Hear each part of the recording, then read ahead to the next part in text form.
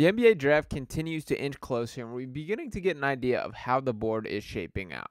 As there's plenty of rumors of the Sixers shopping this pick and looking to make a trade, the more and more I think about it, the more and more I sleep on it. I would prefer the Sixers make a selection and add some young talent to this roster, especially when you factor in looking at how important it is to have young players playing real minutes. When you look at some of these playoff teams, the Pacers, guy like Ben Shepherd, who's making an impact, who is a guy on a rookie contract, incredibly just salary cap friendly for a team, and it's cool to watch what these guys can grow into and perhaps carry a heavier load moving forward. But for the Sixers team, I do want to talk about a potential guy who might fit that category, that being Isaiah Collier. And the reason that I bring this up is I did check the latest mock draft right here on NBADraft.com, and it has right there the 16th pick with the Sixers snagging Isaiah Collier. Now, this is a guy that I have not touched on yet, and I do think is an interesting conversation to have. But I do think he's a little bit more one of the boomer bust prospects in this draft. And to dive into a little bit of the scouting report, this from Jonathan Wasserman here, that my fault, these are the stats. And looking at the full scouting report, that coming from USC, he's 19 years old. He is a point guard, 6'5", 210 pounds. And Wasserman writes that, quote, "After first impressions, Isaiah Collier looked like one of the favorites to go first in the 2024 NBA draft. He popped with his standout physical traits and on-ball excitement. Questions eventually emerged over his efficiency and USC losses before a hand injury sent him to the sidelines. But Collier started to turn things around upon his return, showing improvement in key areas while remaining productive.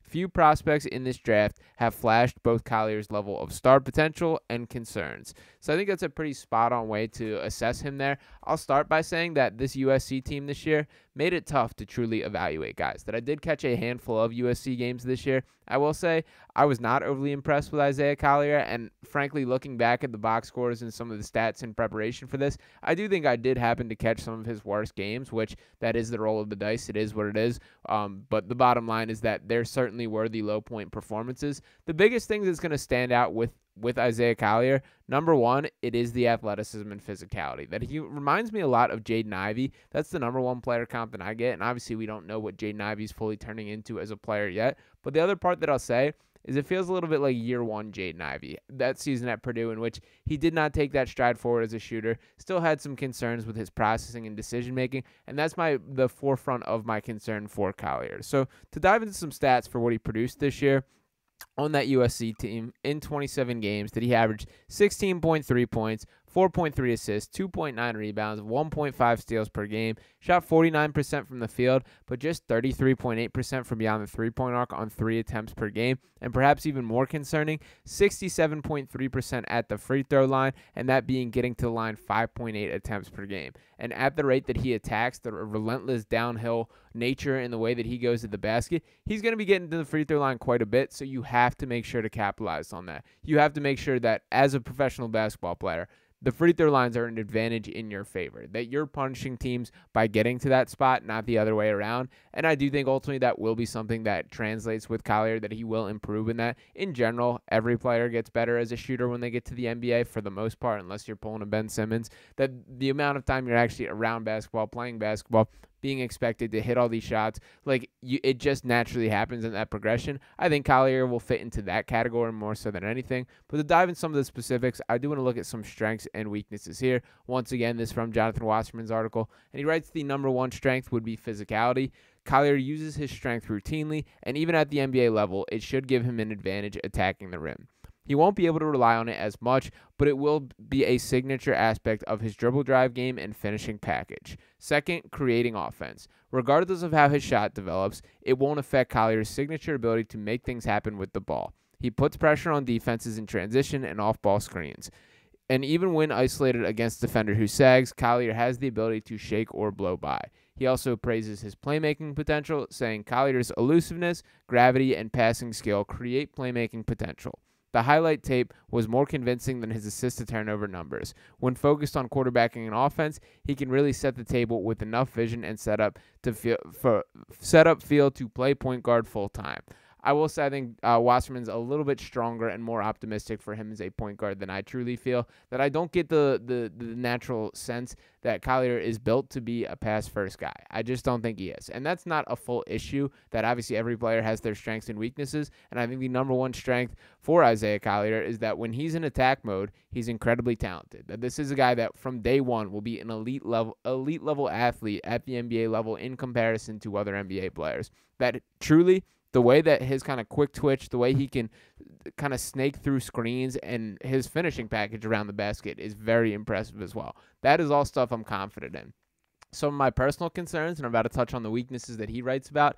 I do think that there is some role concern, whether he is a traditional point guard, whether he is a combo guard. I think the more I talk myself through it, far lower on the playmaking potential than these articles are making him seem. That, yes, you can see it in spurts, particularly in transition. I thought he made the game easier. He strikes me as a guy that, playing with a quick tempo is definitely at his best. But with the concern with that is when playing him in a role, you have to find ways to build out the rest of the necessary factors here. So when you are shorthanded in other areas, you have to have guys that can make up for it. And particularly when bringing up this Sixers team, it feels a little bit similar to the standard with Tyrese Maxey, who Maxey obviously has gotten leaps and bounds better as a playmaker, but is always going to be a score-first guy. There is a fair concern to say pairing them, then you're just lacking enough playmaking, but I do think that the top-end talent may still be worth taking a swing at 16. Now, to dive into the weaknesses that Wasserman writes about here, he writes, number one, the shooting. Only 3 3-point attempts per game at 33.8% three-point percentage and 67.3% free throw percentage has raised questions about Collier's early NBA shooting. The eye test wasn't any more assuring, as he gets a little elevatory on a shot that's mostly all arms. Given how effective he is at attacking the rim, NBA defense are going to have a clear game plan to sag and bait Collier into taking outside shots. And the second part he writes about is the decision-making. While he showed improvement later, Collier was vulnerable all season to making careless or forced plays. He showed tunnel vision or drove the ball into traffic. He struggled to balance shot hunting with playmaking, raising questions about his trustworthiness for running an NBA offense anytime soon.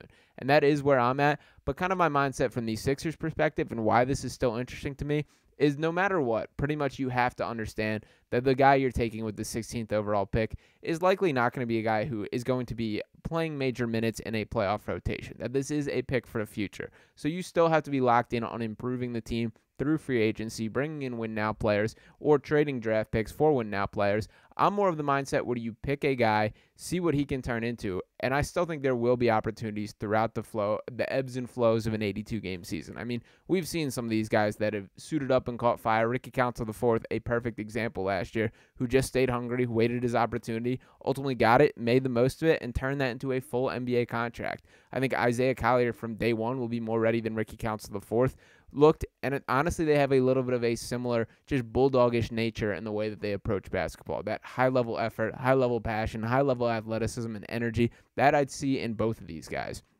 And with Collier specifically, this is a dude who was getting some borderline number one pick buzz going into the year. And I do think that the situation in USC brought out some of his biggest weaknesses, particularly the playmaking. The offense as a whole was not very creative, and there was a lot of repetition in it. And there just were some issues as a whole, to the point where the USC coach had resigned following the year. I know there's been plenty of coverage with the Bronny James issue, or with Bronny James being a part of the team over there. But this team underperformed in a major way. That they finished the season below 500, did not qualify for the NCAA tournament, and entering the season, the expectation was that they would be a borderline NCAA tournament champion contender. And that might be a little strong, but they certainly were viewed as a team that were expected to make it into the tournament and make a little bit of noise.